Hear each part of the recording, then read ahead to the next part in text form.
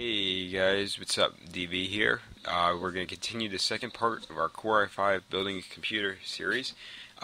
In this segment, we're going to be installing the CPU and putting the motherboard into the case and connecting everything and turning on the computer for the first time.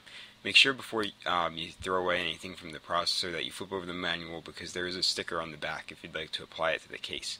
Here we have some diagrams that came with the instruction manual for installing the CPU and heatsink. Some basic diagrams to show you how it's done. Here we have the heatsink with thermal grease pre-applied on the bottom, which will be connected to the processor and lay on top to transfer heat correctly.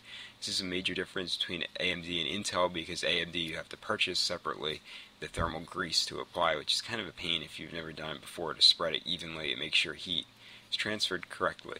So you want to undo the wire here so it doesn't get caught in the fan blades when it's spinning. So you just want to undo that. It's going to have to be connected to the motherboard for the CPU fan slot afterwards. But we're going to set it off to the side while we take a look at the CPU socket on the motherboard here. Be extremely careful with this step that you don't bend any pins or crush anything. The processor has a zero force insertion, which means you have to use no pressure to install the processor. Basically, if you put it in correctly and line it up correctly with the pins, it'll just fall into place, and then you just simply push down the socket cover, the metal that'll hold it in place permanently until you have to remove it again or whatever. So you want to just take off that sticker, and then you want to remove this protective cover here that's holding it into place. And then you can see inside where the CPU gets mounted on the socket. You can see that all the CPU pins will line up here, and you see that triangle in the one corner that has to line up with the triangle that's on the processor that'll be installed. So you can see there a comparison. So this is the socket where we're going to install the CPU momentarily. You can see the RAM modules there. So we want to open this up carefully and holding the processor by the edges. We're going to take it out of the plastic, and you can see the bottoms are going to line up perfectly when they're put in place. And we're just going to flip the processor around so that we line up those two triangles there. And we're just going to place it right into the socket, and it's going to drop into place. You can see it's completely secured there. It'll move around if you try to, but don't, because of the pins. So we're just going to lower that cover, and we're going to gently push down that the metal lever there and lock that into place. And now you can see that your CPU has been installed. So now we have the heatsink. You can see here it's got these knobs that get turned about 90 degrees, I believe, and then that will hold the heatsink in place on the motherboard. So using a flat-bladed screwdriver, you can just kind of twist them. It's very easy to install, it's a lot easier than the AMD one with all the levers and having to line them all up for the Phenom 2s. So I was happy about that with this build. So there you go, no problems. It's completely secured, and I think it's going to work great when we turn it on. So and now we're going to connect the wire for the CPU heatsink, which you can see will line up right next to the CPU socket, very conveniently located. We're going to twist tie the wire together to hold it just out of the way, and really neatens it up a bit. So you can see the board there, the RAM modules, CPU, and heatsink applied. And yeah, let's put this in the case now. We've cleared the case out. We've inserted all the spacers on the bottom of the motherboard for the bottom of the motherboard to connect to, and then we're going to line up the screws with those and put them right in place. A lot of cases can hold different sized motherboards, so before you purchase one, make sure that you have the right case that it'll fit in, and they'll oftentimes give you the dimensions online, so you know that you're getting the right board. So you just want to line it up carefully with the I/O shield panel there. Make sure you don't scratch the motherboard or chip it trying to put it in the case. We're just going to very gently screw the screws into place. Make sure you don't screw them in too tightly and crack the motherboard, because that would be obviously an issue. Now we're going to connect the 24 or 20 plus 4 power connectors here on the side. Sometimes they can be difficult to put in. You just want to be careful you don't break the motherboard and snap anything.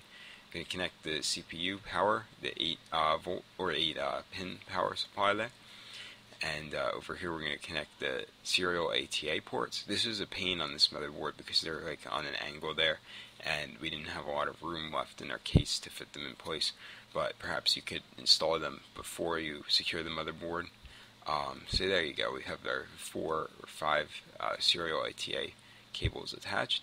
Now we want to connect the HD audio, the USB 2.0 connectors from inside the case, and we want to connect the power LED, the power button, all that stuff. We want to connect there, the reset switch. We want to connect that to the proper port. You can consult the documentation that came with your motherboard manual to be sure that you have everything in the right place. So here we have everything connected, lined up, and yeah, once we figure out which one these go into, we'll be good to go. With the wiring can definitely be confusing. Sometimes it's easier if you have a flashlight to see what you're doing, as is the case here.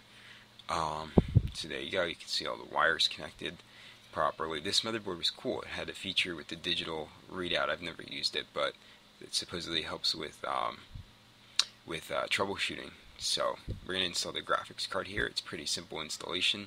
Just line it up with the proper PCI Express 2.0 slot on the motherboard. This one has 2 for Crossfire SLI depending on the brand of your motherboard. We're going to line up the PCI Firewire card as well. You can consult our different video tutorials to show you in depth how to install these cards in the motherboard properly. We're going to line up the PCI slot covers and put them in place as well. And we're going to go ahead and flip the case back properly, right side up, and yeah, we're gonna line up the cover now, and you can see everything is in place there. It's looking pretty good. The wires are a little bit messy, but you get a module power supply, and then it'll only have the cables that you need particularly, so you don't have such a mess in there with spaghetti wires. So we're gonna place the case side panel back on, and we're gonna screw that in place. And then we're going to fire up this computer and see how it works. So you can see the back there, everything's lined up. It's looking pretty nice. I'm very happy with this build overall. And it's an i5 750, 8 GB of DDR3 RAM at 1600 MHz, 4.75 TB hard drives, and we got a GeForce 9800 GT graphics card in there, some FireWire ports, AE serial ATA ports, and a bunch of USB, HDMI, DVI, VGA ports as well. So yeah, we're good. Booting up Windows 7 here, 64-bit Windows 7 Home Premium, and it works great. I love the new i5 CPU, and we have overclocked it to 4.1 GHz successfully. Thank you. Tune in next time. Don't forget to subscribe.